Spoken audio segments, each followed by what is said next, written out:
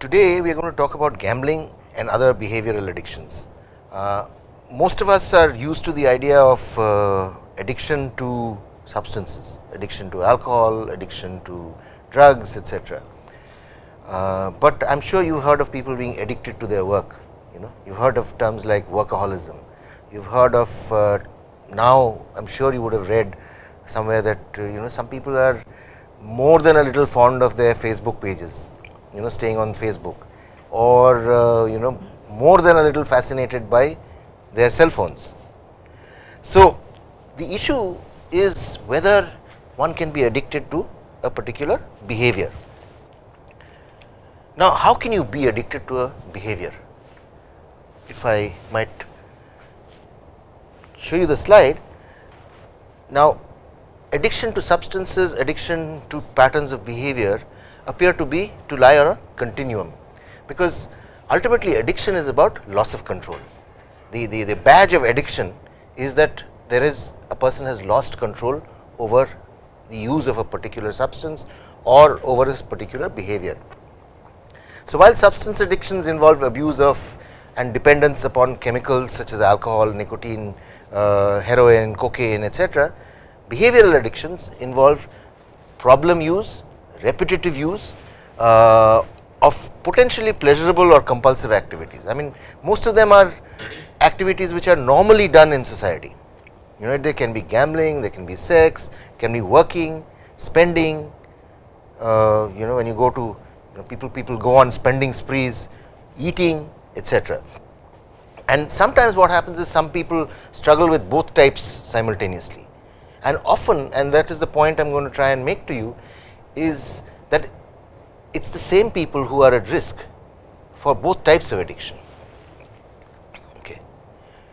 General public often mistakenly view these addictions as moral flaws, in the same way that the general public often views people who use drugs and alcohol as somehow morally weak, somehow having less control over what they do, and therefore bad, as less serious. But they also can the general public also have a feeling that these are somehow less serious than the substance addictions, the behavioral addictions I mean. But what is true, and this is something that we see in our clinics, is that these addictions to behaviors can also go totally out of control, and they cause as much havoc on families, on persons themselves, as drug addiction and alcoholism. And it often, I mean, these addictions, for example, gambling addiction, etc., often also contribute to a relapse to substance addictions when people have both.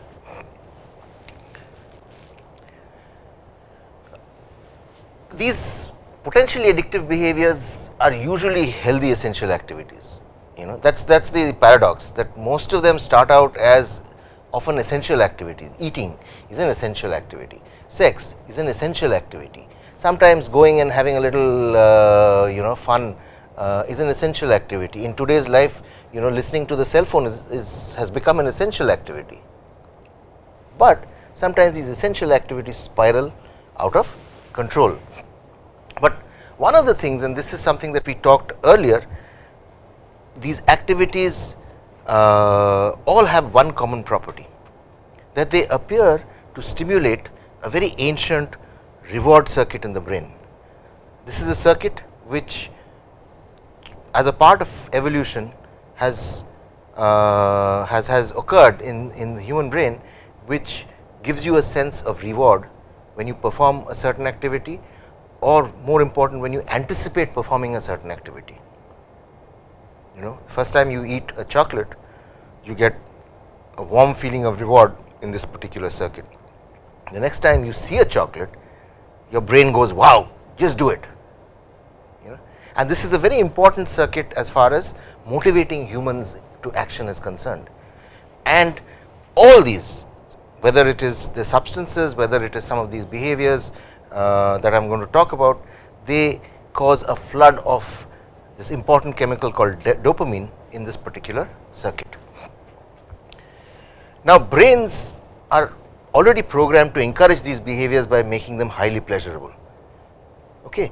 Addictive drugs and alcohol trigger a similar response, but drugs induce a pleasurable distraction simply by being taken. You do not have to do that activity. In this, you have to actually perform an activity, and that is the only difference.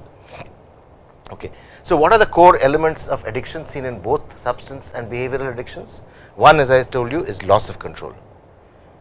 Two is that you continue to do these despite negative consequences. You suffer pain, you suffer shame, you suffer loss, but you continue to do it despite these odds, and you make multiple attempts to stop, but despite that you relapse. Okay. Then tolerance, which means you require higher levels of a particular drug, or in this case higher levels of that activity to give you the same buzz. The earlier level, for example, I start gambling, right. Tomorrow I need to gamble at a higher level, I need to bet more to get the same buzz that I was getting initially. Then of course there is this preoccupation. It's a word which is often used to describe this as salience. This is so salient that this becomes the most important thing in my life. Doing this activity and planning to do this activity takes over my 24 hours. My going and buying stuff for my child has not become that important. My coming to work is not that important. Even when I come to work, my mind is constantly thinking about this particular thing, and that is salience. And if I do not do this particular activity, I get a sense of withdrawal, which can be sadness, which can be anxiety, which can be persistent thoughts about this, inability to sleep, basic difficulties. And I get cravings or an urge to perform this particular activity. And these are some of these 7 criteria which are necessary to signify that a behavior or use of a particular substance has become addictive. Okay, gambling. What is gambling? Gambling is putting something, usually money, at risk in the hope of gaining something of greater value. Okay. Now, gambling is very, very, very, very, very, very old in human societies, and if one looks at the Rig Veda, which is one of the oldest pieces of literature known to mankind, one finds that there is extensive description of gambling, and what they used to use is this particular 5-sided seed of a tree called the Vibhitaka. Okay.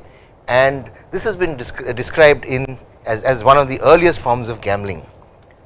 Then people started using, somewhere in the Indo-Iranian and Indian region, the astragalus, that is, but the certain bones of animals which have different facets. So when you throw them, there is an equal chance of any side falling, and this again is around 1500 BC. I mean the earliest signs. And then of course you move to dice, which could be made out of ceramic or stone, etc. So you have carved dice, and those are pictures of some of the early dice which have been found, especially in the Indian region. The gambler's lament, which is in the Rig Veda, is actually probably I am going to start with that because it is one of the earliest descriptions of an addiction, a behavioral addiction.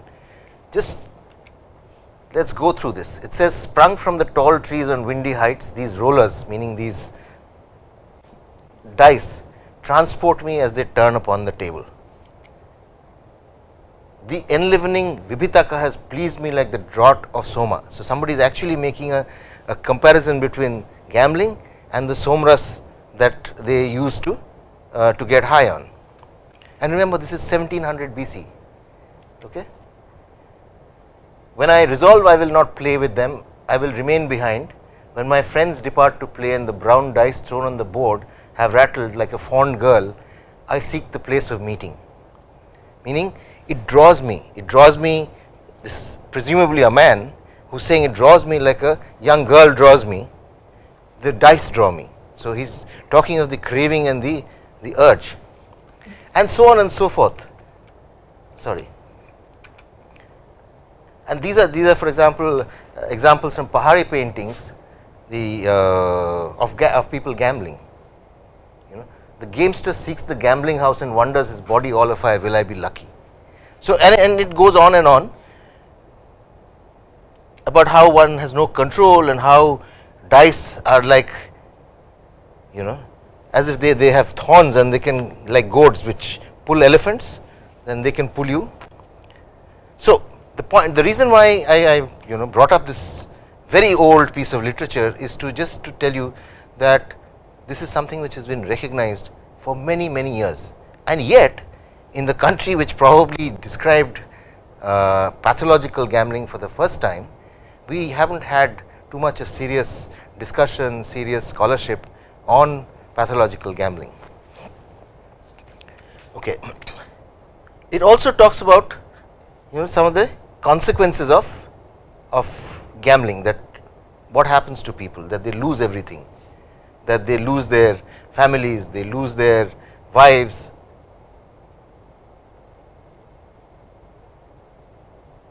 Okay.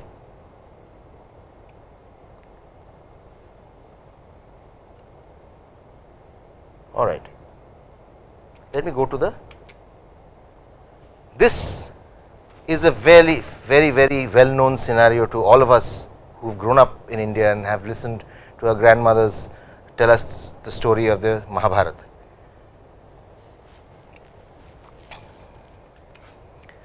Did you know, for example, that there are different forms of gambling? There are gambling over sports. For example, these are people who are gambling over cocks fighting with each other, cockfighting, and this is very ancient, has been described in some of the early Purans and you know, certainly in the Mahabharata. On this side is this picture of what used to go on in Calcutta in the late 1700s. There was a form of gambling called rain gambling. People would gamble on the amount of rain that would fall and when rain would fall. People have gambled on you know, how much the cotton stocks would be in the US, which would be brought in by Reuters telegraph. And this was perceived, I mean historically, the reason why I am telling you this is this was perceived by the British colonial government as something very harmful, very morally bad, and they tried to ban gambling. But in true colonial style, they decided to ban gambling, which the natives did, and they decided that, you know, gambling on horse racing was not bad, but it was legal because they did it. And they came to this very funny logic that gambling on horse racing actually is a scientific principle. So you have to decide how the horse is going to run, which horse, how the horse, you know, how strong the horse is, etc. But you know something, that this is also something which is now currently used as a principle to determine what is right and what is wrong. The law on gambling in India today is still based on this principle that if there is some scientific knowledge which is required, then that is okay, that is called gaming, and if not, if it is based only on chance, then it is illegal because it is gambling. Anyway, so subsequently, of course, there are things which happened. You know, there is the game of satta, which is illegal because it is based on chance, but there are two gambling forms which are legal in India, actually three. One is horse racing, which has come down from the British times. The other one is a game of rummy, and the third one is legal in only some states, which are casinos, where you know, play certain kinds of gambling games.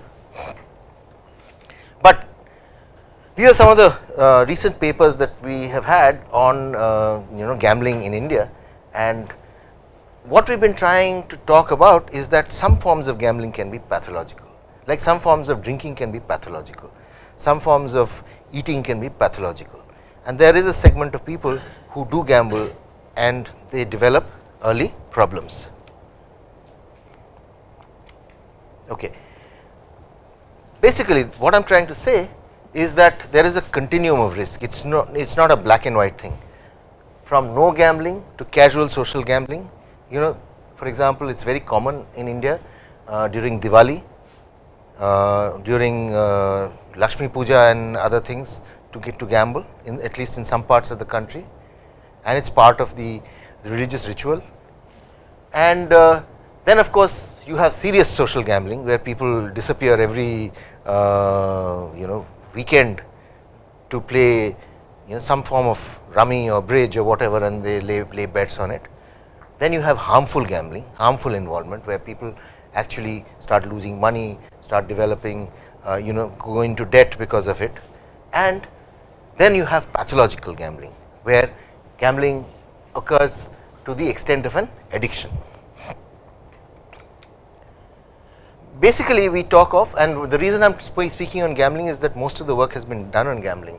You have at-risk gambling, which is gambling that carries the increased risk of developing into a gambling problem, but has not yet developed. Then there is problem gambling, gambling that disrupts or damages personal, family or recreational pursuits. Or next and most serious is gambling addiction or pathological gambling, which is persistent and recurrent maladaptive gambling, characterized by some of the following that I talked about. Remember the 7 characteristics: preoccupation with gambling, the need to gamble with increasing amounts, inability to cut back or stop, chasing losses, that I've lost, so I need to recoup the loss, lying about gambling, adverse social and financial consequences, and continuing despite knowledge of harm. Okay. So, basically these are some of the criteria for pathological gambling, which I just already talked about. So, we don't need to get into the details of this, and there are different criteria depending on which part of the world you are in. This is the American criteria, and earlier people in the psychiatric world considered gambling to be a problem of impulse. It was considered a disorder of impulse, that you could not restrict your impulse. So, it was called an impulse control disorder. For example, you have heard of people who pull out their hair, it is called trichotillomania. So, this was classed in the same class as that I have an impulse to pull out my hair and I pull it out, and gambling was considered an impulse. But now people are more and more, because of some of the science that has accrued over the last 10 years, people more and more are saying, look, this is like addiction. So, it is now being classified as an addictive disorder. Okay. So, anyway, this was. So, how common is pathological gambling? Okay, we are talking about this, and you are at liberty to ask me, why are you talking about this? Is it really common? What we do know is that pathological gambling occurs in about 30 to 60%, and these are US figures of the population, but these are American figures. Let us look at, and these are some of the tools which are used to tap gambling. But one of the best screeners for gambling is just 2 questions. Have you ever felt the need to bet more and more money? Have you ever had to lie to people important to you about how much you gamble? Okay. And these are again some of the tools which are used. Let me give you some Indian figures. These are figures of, when we asked for gambling in a population in Bangalore, and we looked at people who were treatment seekers, who were seeking treatment for addiction. What we found was that in non-treatment seekers, sorry, what am I looking at? In treatment seekers, 13% had gambling of any kind, and 7% had pathological or addictive gambling.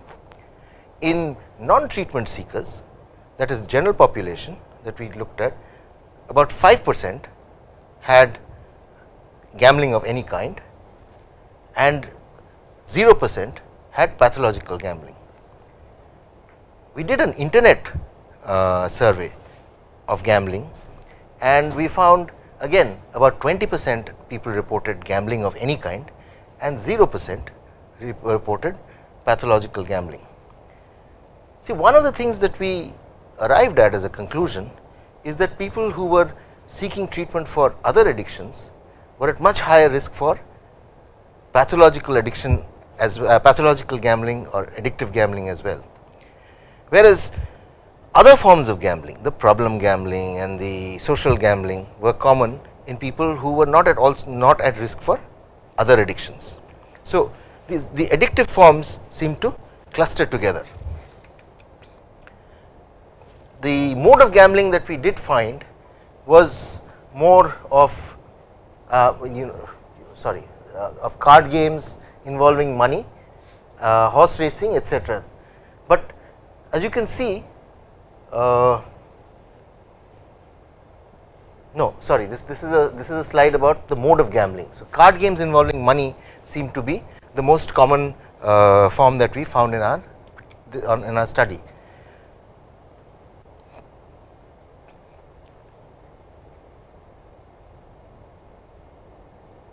Again, this particular slide really shows the kind of problems that were there, and if you look, the problems seem to be more in the blue strips, which are people who are seeking treatment for addictive disorders. But the slide I really want to show you is that problem gambling seemed to be much more in people who had developed early onset addictive problems. And in a previous lecture that I had talked about, how people with early onset addiction seem to be at much higher risk for a whole host of problems. Okay. What we also found in this particular study is that these are the externalizing scores of behavior which are namely impulsivity, inattention, oppositional behavior, etc. So, people who had greater externalizing scores were more likely to be gambling than people who had lesser externalizing scores. Okay. And this is something that has been found consistently in world literature, that adolescents who have attention deficit, adolescents who have conduct problems are more likely to have gambling problems. Let me go past this. I will not spend too much time here other than to say that brain imaging studies in people with pathological gambling have shown that the brain sizes, the brain volumes in people who have pathological gambling are different from people who do not have pathological gambling. Okay, let me go instead to, because there is a lot. Okay. So, how does one treat pathological gambling? Currently, the only method of treating pathological gambling are psychosocial interventions. The ones which have strong evidence are cognitive behavioral therapies and behavior therapies. Okay. And very recently, we have started using certain pharmacological or drug medicinal treatments for pathological gambling. Okay, let us talk about another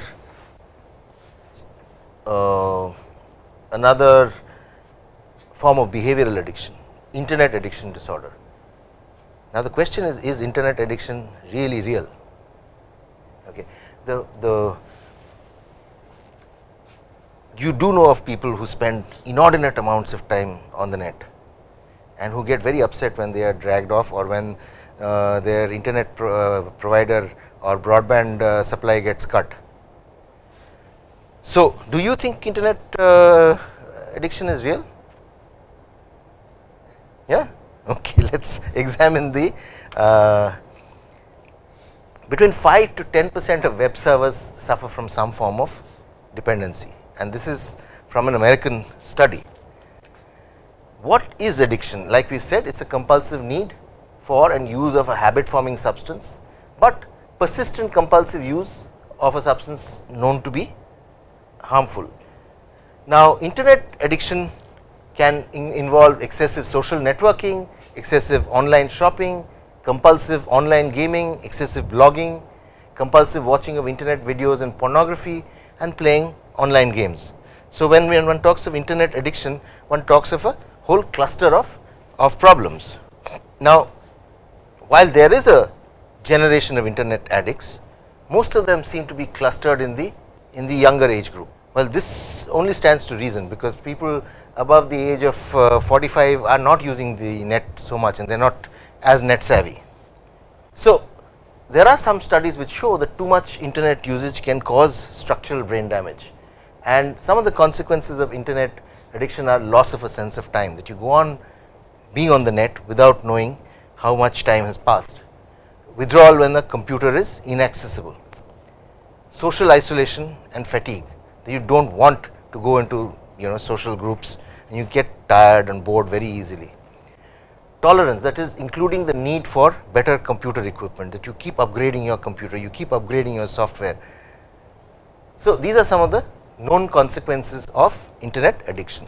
Now, this is again another study on internet addiction, and when people were asked, do you normally stay online longer than you intended, 75% of people who were approached said yes.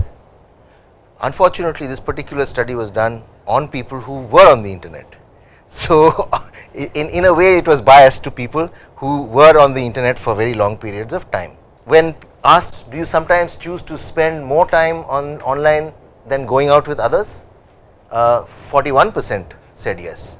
Do you usually lose sleep due to late night logins, 50% said yes. Do you think your job performance or productivity suffers because of the internet, 42% said yes. So, fairly large numbers of people who are being polled are saying that internet usage is interfering with their day-to-day functioning. How often do you check your email before something else that you need to do? 23% say frequently. So, is internet addiction a mental disorder? Now, actually the whole concept of internet addiction started off as a satirical piece. Somebody wrote up a piece saying, if this is addiction, internet, sitting on the internet is also addiction, and applied the principles of addiction to internet things. So, it started off as a satirical piece by a gentleman called Goldberg in 1995, but by 2013 this has now entered the Bible of psychiatric diagnosis. So, what started off as a joke has become a serious pathological entity. There are some people who oppose it, and they say that the relationship between depression and internet addiction is because people who are depressed tend to not to be in contact with other people, but take recourse to the internet, and that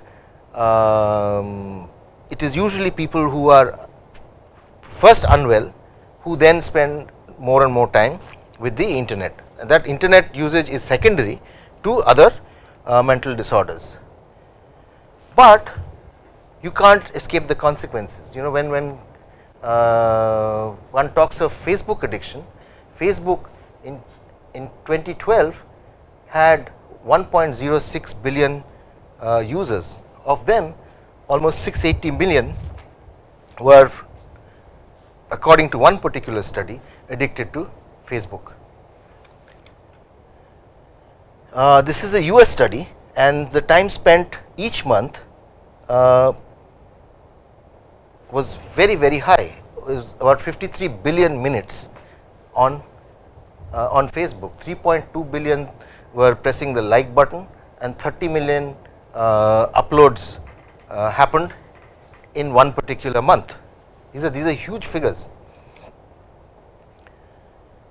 Facebook addiction has increasingly become a real problem, because if you look at Facebook users, and these are data taken from this particular study which looked at Facebook usage, 41% are addicted to Facebook, 63% are stressed by delaying their responses to a friend's request, more than 30%, one third feel guilty about rejecting new friend requests. Okay. 20% people comment on their friends' photos each day. Now, which band do you guys fall into? Okay. 15% update their status each day. Can you imagine? Everybody is updating their status each day. Okay. Anyway, this is what we are talking about, gaming addiction. That it's not unusual for people to get so obsessed with online gaming that they forget to eat, and they just grow thin and anorexic. And it does happen, and we have started getting people who are coming to the clinic with complaints. Usually they don't complain, it's their parents and relatives who complain that they've stopped doing every activity. They're just sitting on the net. They're playing, often they're playing these massive multiplayer online games, and they are on it in the daytime because all their friends in India are playing, and they are awake at night because they are playing with people in some other continent, in some other time zone. A lot of work has been done in Korea, where I believe gaming addiction is very popular, and apparently 70% of the young people in Korea play online games, and it has been estimated by 2 studies from Korea that 18% are online addicts, I mean game addicts. Now, people have often asked me that, so what happens if people play games? Does it hurt anybody? And these are some of the studies where people have actually killed or hurt other people or hurt themselves when they were stopped from access to their computer or access to their games. Okay. Online gambling I was talking about earlier, so I will not talk about it now. Internet pornography addiction is also very the figures are very high, and these are, again, these days you can get global statistics from the net, and so if you look at porn websites, of all the global sites, 12% of the websites are pornographic, and there appear to be huge amounts of money which are spent on these websites. These are terms which are used especially in industry. Have you heard of cyber loafing and gold bricking? Cyber loafing is when employees use their company's internet for non-work related purposes during working hours, and this in industry has become a very big drain on the productive time and therefore on the money. And so people have been doing research on the impact of cyber loafing. So there have been studies for and against. Some studies have said that people who take time off from their work actually have better psychological performance and better engagement with their work, because they are able to take time off from their work. But I don't think the bosses in the industry are very happy about people using their computers to log on to Facebook. Gold bricking, on the other hand, is staff who use their work internet access for personal reasons while maintaining the appearance of working, which can lead to inefficiency. So you have one screen opened, which is your work thing, and another screen opened on your Facebook page, and you keep shifting between the two.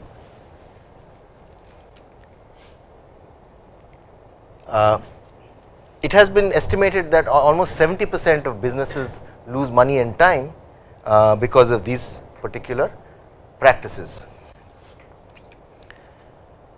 Now, this is not something that has become very popular in India, but especially in the US and in countries like Korea, etc., there is a strong move to bring about internet addiction rehabilitation. I haven't heard of any such process in India, and honestly we who are in the treatment arena haven't yet thought of developing interventions, but we are going to need to develop such interventions.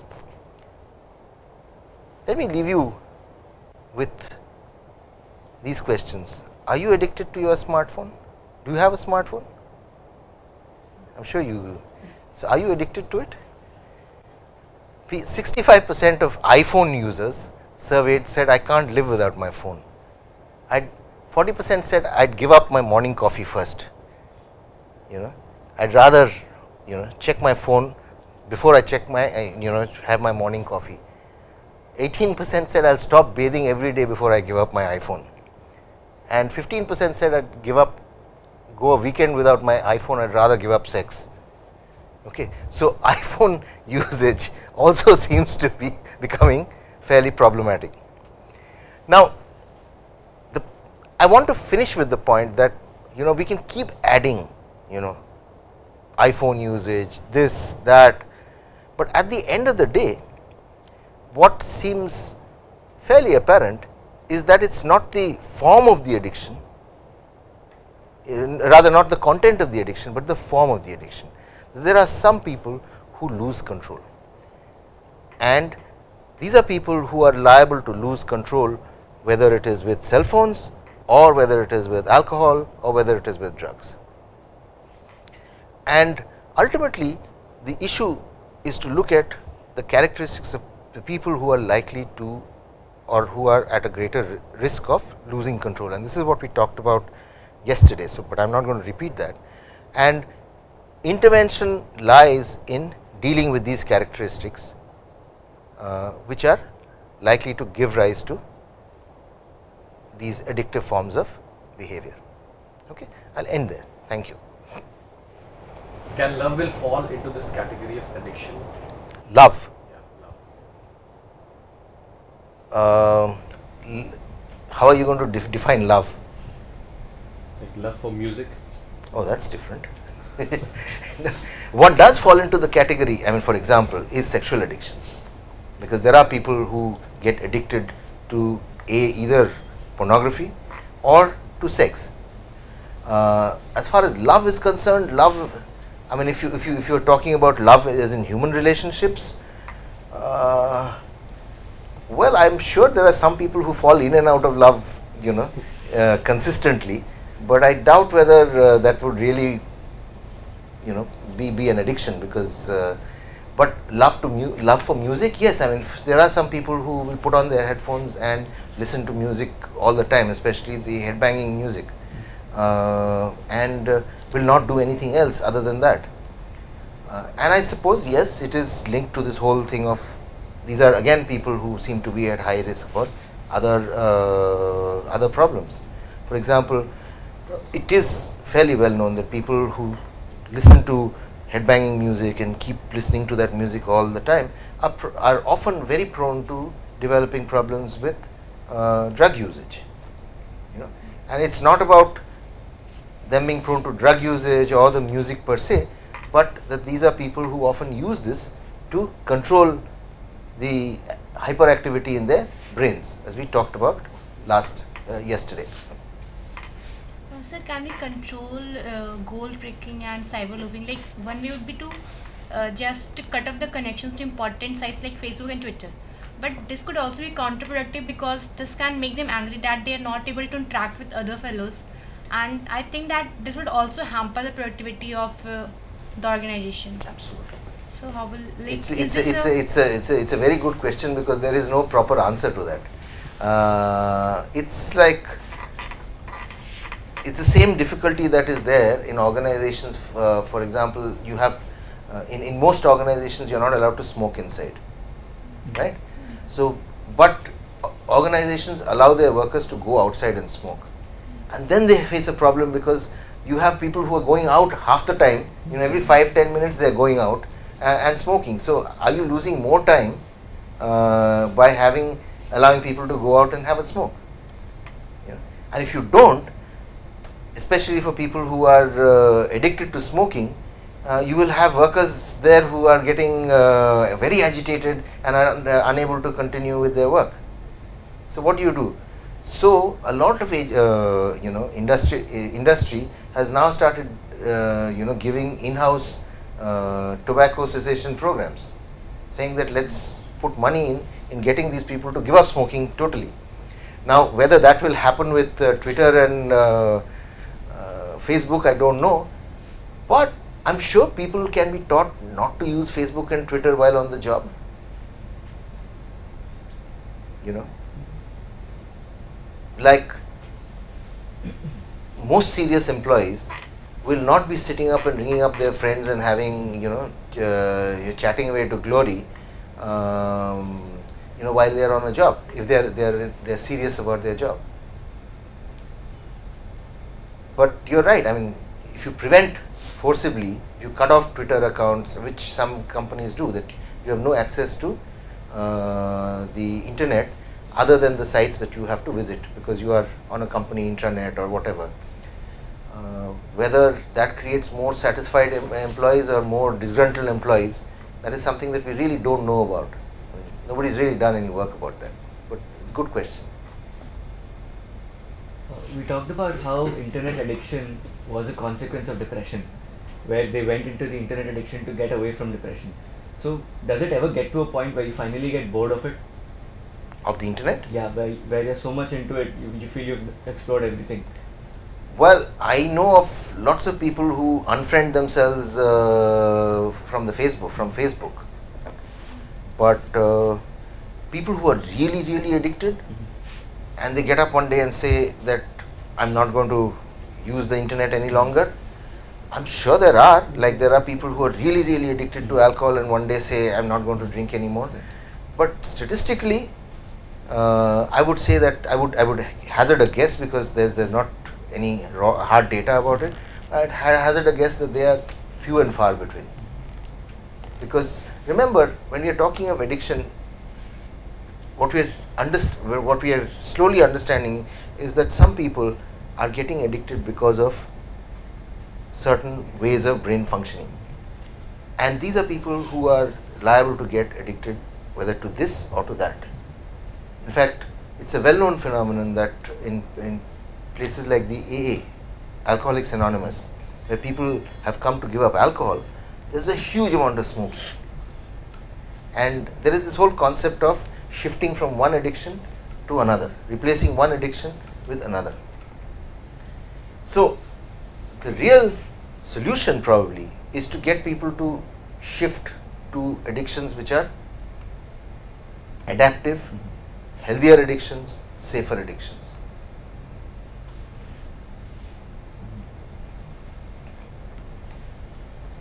So is there any difference in the extroverts and introverts when it comes to vulnerability to like internet addiction and all? Well, that has not been studied, but again I would hazard a guess that people with this impulsivity, inattention, etc. are more likely to be attached to any addictive behavior than people who are not.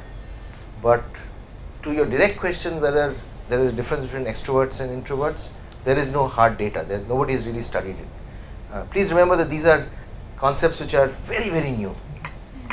Most of the world does not believe that these concepts exist. And these concepts have come up and are being put up saying that let's study this and see whether we really need to get bothered about it. We really need to follow this up. But as all of you know, that all of you can at least count 5 people who sit on the internet among your friends, who sit on the internet more than they require to, who have cut down their social interaction because of their love for the for surfing whatever sites they surf. And so to all of you it is a real problem. In some, at least 5 people you know. Similarly with cell phones, or no, not so much with cell phones, not yet. Okay. And so one more question, what about social voyeurism? Can that also fall into what does that mean? Social voyeurism as in people who are like, they want to know about the lives of other people who are on their Facebook friend list or something like that, but they don't want to tell about their life, so they keep their life is a secret. They don't post photographs, they don't post status updates, anything, but they have that urge to know what is happening in other people's lives. Regularly check their profile and all that. So What is the term used for it? I heard Skulking on the internet. social voyeurism, yeah. Yeah, so I suppose no, but then that is there in normal human intervention also, no? I mean, of the number of people who are here who are asking questions, there'll be one or two who will not ask questions, who will be very keenly listening to the other people asking questions, who will be very keenly observing what is happening. You know? So, but to be fair, there are some people who will, be hidden and keep watching, and like you're saying, voyeurism, looking at some of the things which are not very necessarily very adaptive. There will be. I mean, and if you go to certain sites, you find that there are people who go to social media sites, pick up pictures, and then they collect them and use it for not so healthy purposes. And yes, that is there. That is the very nature of the internet. That if you choose to, you can be, stay hidden. And so, what are the methods which are being currently employed by the US society to curb the internet addiction? There are certain sites, not just US. I mean, it's there in Australia and various other countries, which are looking at providing services for internet and other addictions, gambling addiction, etc., which is similar to. I showed you some of the things.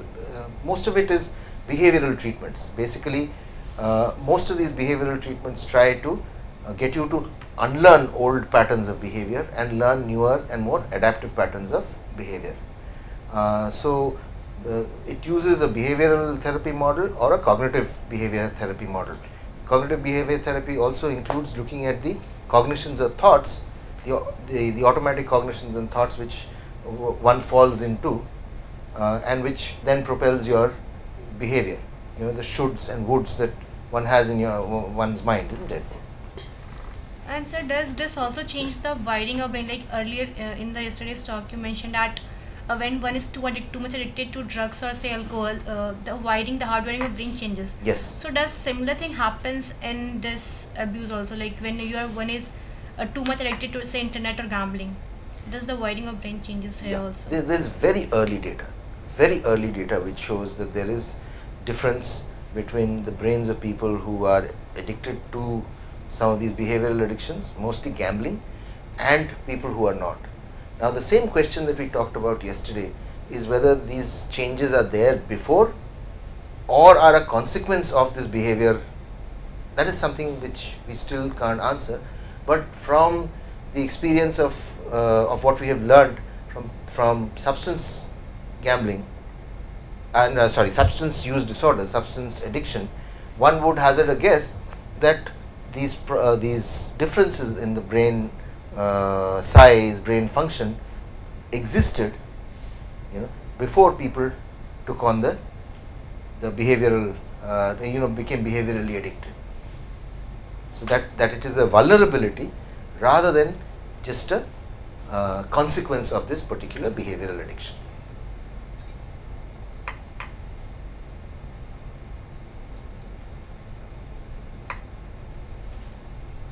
Anything? If someone wants to quit one kind of addiction, so is it that they are more prone to fall for other kind of addictions? Yes, you are absolutely right. That if one quits one kind of addiction, you are also prone to developing other addictions. So the ultimate aim will be to try and deal with the basic vulnerability that exists, rather than just getting people to quit one addiction or the other. Unfortunately, our old way of dealing with addiction has been to say, stop this. Okay. It has not been to say, stop this and I shall also provide you with a solution to deal with whatever is causing you to get addicted. So, the treatment of addiction has been like a revolving door. You go in, go out from the door and you come back again through the door. Now, recent strategies which we've started looking at have started looking at, let's deal with the pre-existing problem rather than just looking at the tip of the iceberg. It's like an iceberg, you know, only a small part is visible. But if you only look at that, your ship gets sunk by what is under the water. A small question to ask. Is it that you first become addict to one type of this, which would ultimately lead you to some other consequence? Like say, if I am into online gaming or if I am into pornography, then is it that first I develop addiction towards internet, and then that addiction further gets a flavor of say internet gaming or pornographic material? Okay, what you're talking about is this whole concept of gateway addiction, which is specifically used in drug use. That the classical thing is that you start on tobacco, smoking or chewing, and that leads you on to other drugs. Or as was earlier thought, that people who start using cannabis, ganja, that is the gateway to lead you into others, more serious drugs like heroin and cocaine and other substances. That has proved to be not very useful model to follow. Similarly, I wouldn't really subscribe to gateway addiction even in the behavioral addictions, because I would think that what one chooses as the behavior is dependent on your circumstance. If you have access to gambling, you go to that. If you have access to the internet, you go to that. And it's because of your the fact that whatever this particular thing increases activity in your reward circuit, you persist with that, and because in a way it deals with this particular vulnerability and normalizes this externalizing behavior, that you continue with that, because like I showed yesterday, it seems to give you a better response, a better reinforcement than it gives other people, I mean the people who are vulnerable. And so you continue and you persist with that, and it could be whatever you started on. The issue is that sometimes when you stop one and you have not dealt with your vulnerability, then you have to move on to another substance or another behavior. The lesson being that one who is vulnerable to any or many of these behaviors or substances.